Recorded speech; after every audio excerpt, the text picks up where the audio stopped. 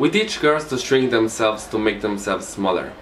We say to girls, you can have ambition, but not too much. You should aim to be successful, but not too successful, otherwise you will threaten the man. Because you're a female, you're expected to aspire to marriage. You're expected to make your life choices, always keeping in mind that marriage is the most important.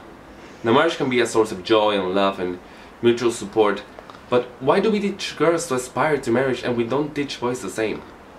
We raise girls to see each other as competitors, not for jobs or accomplishments, which I think can be a good thing, but for attention of men. We teach girls that they cannot be sexual beings in the way the boys are. Feminist, a person who believes in the social, political, and economic equality of the sexes.